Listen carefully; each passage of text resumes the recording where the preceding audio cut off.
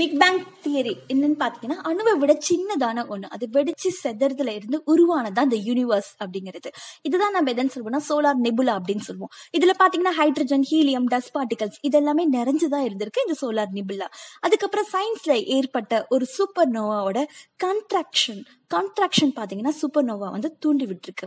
அந்த கான்ட்ராக்ஷன்ல பாத்தீங்கன்னா இந்த ஹைட்ரஜன், ஹீலியம், இந்த டஸ்ட் பார்ட்டிகல்ஸ் இதெல்லாமே ஒன்றோடு ஒன்று சேர்ந்து ஒரு ஸ்டார் அப்படிங்கிறது ஒன்று உருவாயிருக்கு. இந்த ஸ்டார் தான் பாத்தீங்கன்னா நம்ம சொல்லக்கூடிய சன் அப்படிங்கிறது. ஸோ இந்த சன் உருவானது போக மிச்சம் இருக்க பார்ட்டிகல், டஸ்ட் பார்ட்டிகல்ஸ் எல்லாமே பாத்தீங்கன்னா ஒன்றோடு ஒன்று இணைந்து உருவானதுதான் மற்ற பிளானட் எல்லாமே. இதுல இந்த பிளானட்டுக்கு இடையில நம்ம பூமியோட, அதாவது எர்த்தோட பிளானட்டை மட்டும் எப்படி உருவானது அப்படின்னு நம்ம பார்க்கலாம். இதுல பாத்தீங்கன்னா முதல்ல வந்து எல்லாம் ஒரு கிளம்பா ஃபார்ம் ஆகுது, ஒன்றோட ஒன்று முதல்ல எல்லாம் ஒண்ணு சேருது, எல்லாம் ஒண்ணு சேர்ந்து ஒரு கிளம்பா ஃபார்ம் ஆகி அதுக்கப்புறம் பாத்தீங்கன்னா எர்த்தோட ஷேப் நமக்கு கிடைக்குது. ஸோ இப்படி உருவானதான் நம்ம எர்த். அதனோட சர்ஃபேஸ் டெம்பரேச்சர் என்ன இருக்கும் அப்படின்னு பாத்தீங்கன்னா கிட்டத்தட்ட வந்து 1200 டிகிரி செல்சியஸ் டெம்பரேச்சர் கொண்டதா இருந்திருக்கு அப்போ உருவானது. அப்போ பாத்தீங்கன்னா எரிமலை குழம்பு, அதாவது எரிமலை வெடிச்சு சிதறும் போது உள்ள இருக்க அந்த எரிமலை குழம்போட டெம்பரேச்சர் எந்த அளவுக்கு இருக்குமோ அந்த அளவுக்கு பாத்தீங்கன்னா எர்த்தோட டெம்பரேச்சர் வந்து கிட்டத்தட்ட இருந்திருக்கு. ஸோ நாளடைவுல என்னென்ன மாற்றங்கள் ஏற்பட்டிருக்கு, அதுக்கப்புறம் என்னென்ன நிகழ்ந்திருக்கு அப்படிங்கறது இப்ப நம்ம பார்க்கலாம். அதுக்கப்புறம் தியா அப்படின்னு சொல்லக்கூடிய ஒரு கிரகம் பாத்தீங்கன்னா பூமியை நோக்கி வந்திருக்கு. இதனோட சைஸ் எப்படி இருக்கும் அப்படின்னா மார்ஸ் அளவுக்கு இது வந்து பாத்தீங்கன்னா சைஸ்ல இருந்திருக்கு. இது வந்து ரொம்ப வேகமா பூமியினுடைய ஒரு ஓரத்துல வந்து இடிக்குது. அப்படி இடிக்கும் போது பாத்தீங்கன்னா பல கணக்கிட முடியாத அளவுக்கு வந்து டஸ்ட் பார்ட்டிகல்ஸ் வந்து ஃபார்ம் ஆகுது. ஸோ எண்ணிலடங்காத டஸ்ட் பார்ட்டிகல்ஸ் ஃபார்ம் ஆகுது. அதுக்கப்புறம் பாத்தீங்கன்னா இந்த டஸ்ட் பார்ட்டிகல்ஸ் எல்லாமே வந்து ஒன்றோடு ஒன்று சேர ஆரம்பிக்குது. இது ஒண்ணு சேர்ந்து உருவானதான் பாத்தீங்கன்னா மூன் அப்படிங்கிறது. ஸோ ஆரம்ப காலகட்டத்துல எர்த்துக்கும் மூணுக்கும் பாத்தீங்கன்னா டிஸ்டன்ஸ் ரொம்ப ரொம்ப நெருக்கமா இருந்திருக்கு. எர்த் பக்கத்துலேயே தான் பாத்தீங்கன்னா எர்த்துக்கும் கொஞ்சம் தூரத்திலே தான் மூன் வந்து அமைஞ்சிருக்கு. அதுக்கப்புறம் பாத்தீங்கன்னா ஒரு 3.9 பில்லியன் இயர்ஸ்க்கு அப்புறம் பாத்தீங்கன்னா இயர்ஸ்க்கு முன்னாடி இந்த விண்மீன் கற்கள் அப்படிங்கிறது வந்து பூமியின் மேல வந்து விழ ஆரம்பிக்குது, எர்த் மேல விழ ஆரம்பிக்குது. இது என்ன கொண்டு வருது அப்படின்னா கிறிஸ்டல் ஷேப்ல வாட்டர் மாலிகுல்ஸ் வந்து கொண்டு வருது எர்த்துக்கு. இது வந்து பாத்தீங்கன்னா ஒரு ஆண்டு 2 ஆண்டு கிடையாது, 20 பில்லியன் இயர்ஸா பாத்தீங்கன்னா இந்த விண்மீன் கற்கள் வந்து இந்த பூமி மேல வந்து விழ ஆரம்பிக்குது. ஸோ இது விழுந்ததுக்கு அப்புறம் பாத்தீங்கன்னா விழுந்துட்டே இருக்க வாட்டர் லெவல் வந்து அதிகமாகுது அதுல. ஸோ அதுக்கப்புறம் பாத்தீங்கன்னா மேல குளிர்ந்து உருவாக்குற அந்த பகுதி தான் மென்டல் அப்படிங்கிறது, உள்ள பாத்தீங்கன்னா கோர். அதுக்கப்புறம் நம்ம பூமியில இருக்கக்கூடிய ஒவ்வொரு துளி நீரும் பாத்தீங்கன்னா பல பில்லியன் ஆண்டுகள் வந்து வரலாற்று பெற்றதா இருக்கு. அதுக்கப்புறம் என்னென்ன மாற்றங்கள் நிகழுது அப்படிங்கறத இப்ப நம்ம பார்க்கலாம்.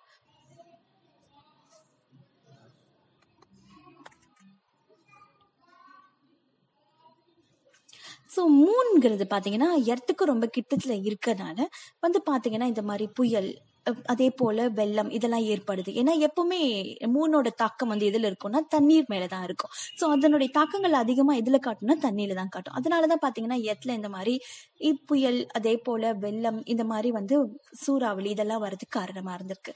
அதுக்கப்புறம் கொஞ்ச நாள் கழிச்சு உள்ள அடிமட்டத்துல பாத்தீங்கன்னா எரிமலை வெடிச்சு செதறதுனால ஒரு தீவுகள் வந்து ஃபார்ம் ஆக ஆரம்பிக்குது.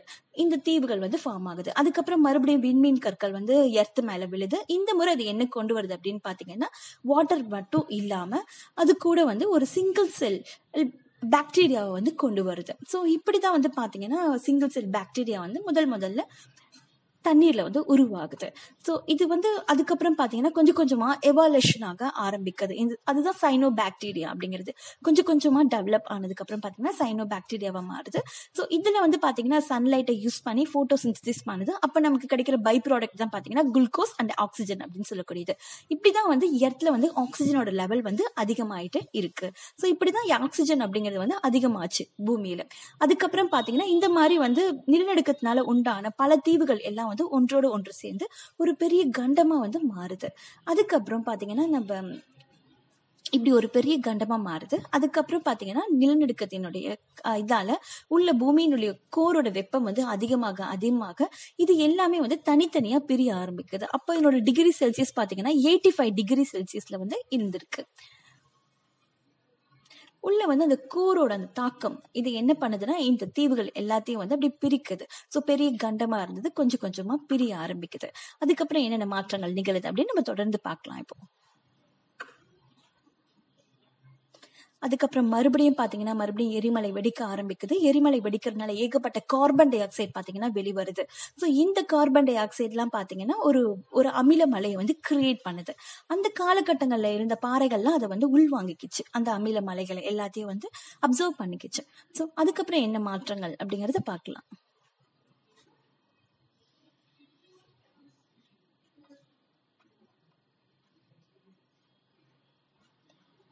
இப்போ நம்ம பூமியினுடைய டெம்பரேச்சர் எவ்வளவு இருக்கு அப்படின்னு பாத்தீங்கன்னா 85°C இருந்து -60°C வந்து மாறுது.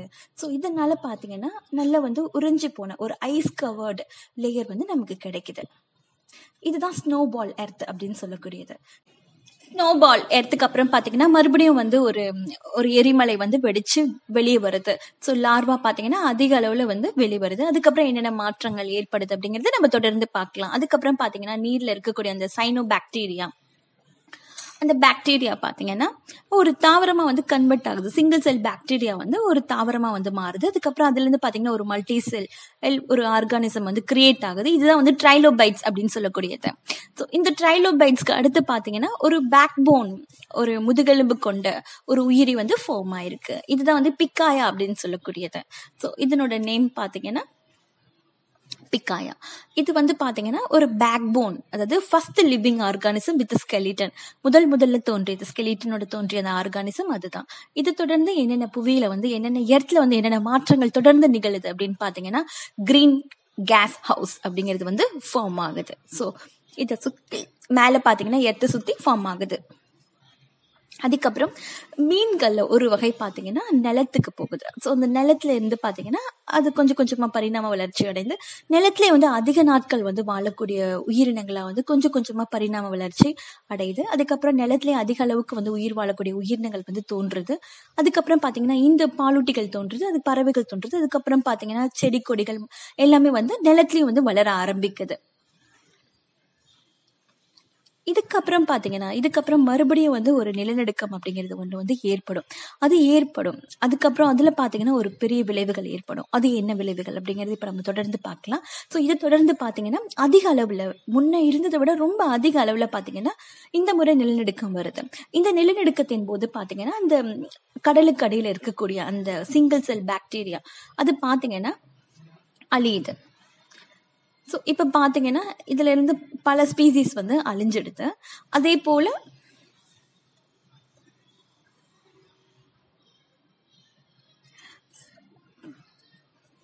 ஏகப்பட்டது பார்த்தீங்கன்னா அழிஞ்சிடுது.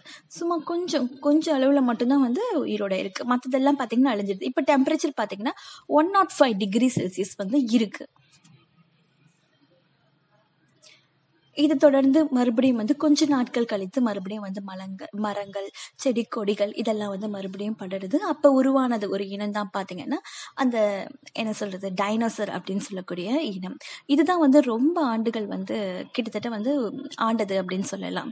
ஸோ இது வந்து இந்த இனம் எப்படி அழிஞ்சது அப்படின்னு பாத்தீங்கன்னா பூமியை நோக்கி வந்து பாத்தீங்கன்னா ஒரு விண்கற்கள் வந்து பயங்கர வேகத்துல வந்து விழுது. ஸோ இது விழும்போது ஏற்பட்ட நிகழ்வுல தான் பாத்தீங்கன்னா இந்த டைனோசர் அப்படிங்கிற இந்த இனம் முழுக்க வந்து அழிஞ்சு போனதுக்கான காரணம். அப்ப பாத்தீங்கன்னா எல்லாமே வந்து கிட்டத்தட்ட எல்லா செடி கொடிகள் எல்லா மரங்கள் இந்த டைனோசர் இது எல்லாமே பாத்தீங்கன்னா அழிஞ்சு போச்சு. பட் ஒரு சில பாலூட்டிகள் மட்டும்தான் பாத்தீங்கன்னா அப்ப உயிரோட இருந்திருக்கு. அதுல இருந்து உருவானதுதான் ஒரு ஸ்பீசிஸ் தான் பாத்தீங்கன்னா அதுல இருந்து உருவான ஒரு ஜெனரேஷன் தான் பாத்தீங்கன்னா இந்த டார்வினிசம் அப்படின்னு சொல்லக்கூடியது. ஸோ இதை தொடர்ந்து இதுல இருந்து தான் பாத்தீங்கன்னா மங்கியோட இனம் வந்து வந்திருக்கு. இது வந்து பாத்தீங்கன்னா 4 கால்கள்ல இருந்து 2 கால்கள்ல வந்து நடக்கிற அளவுக்கு பரிணாம வளர்ச்சி அடைந்திருக்கு. இது தொடர்ந்து பாத்தீங்கன்னா ஹோமோ எர்க்டஸ் அதே போல ஹோமோசெப்பியன்ஸ் ஸோ இதெல்லாம் வந்து ஃபார்ம் ஆயிருக்கு. இதுல இருந்து உருவானதுதான் மனிதன். கொஞ்சம் கொஞ்சமா வந்து பரிணாம வளர்ச்சி அடைந்து உருவானதான் மனிதன் அப்படிங்கிறது டார்வினோட தியரி. பட் இது கிடையாது. இது இல்லாம பாத்தீங்கன்னா கடலுக்கு அடியில இருக்கக்கூடிய ஒரு கடல் கன்னியின் மூலியமா உருவானதான் மனிதர்கள் அப்படின்னு இன்னொரு தியரி வந்து இன்னொரு பக்கம் இருக்கு. ஸோ இதை பத்தி நம்ம மேற்கொண்டு டீட்டெயில்டா பார்க்கலாம்.